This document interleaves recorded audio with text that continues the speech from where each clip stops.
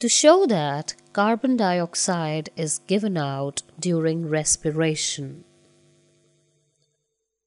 Take about 25 to 30 seeds of gram and germinate these seeds for 3 to 4 days by placing them on moist cotton wool or moist blotting paper.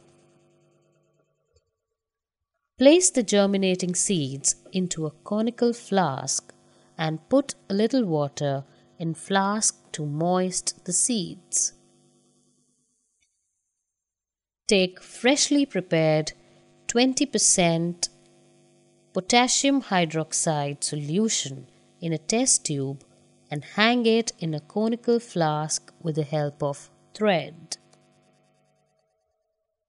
Close the mouth of conical flask by placing a rubber cork containing one hole.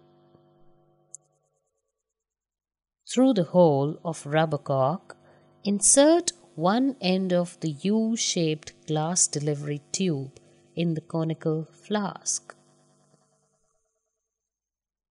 Place the other end of U-shaped delivery tube into a beaker filled with water. Seal all the connections of the experimental setup with Vaseline so as to make it airtight. Mark the initial level of water in the U-shaped delivery tube.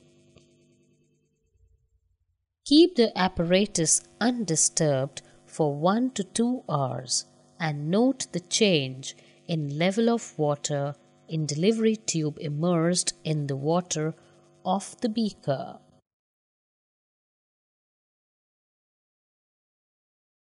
Germinating gram seeds in conical flask release carbon dioxide during respiration. The carbon dioxide released is absorbed by potassium hydroxide present in hanging test tube in conical flask. This creates a vacuum in conical flask which causes upward movement of water in delivery tube, which leads to change in the level of water in the delivery tube.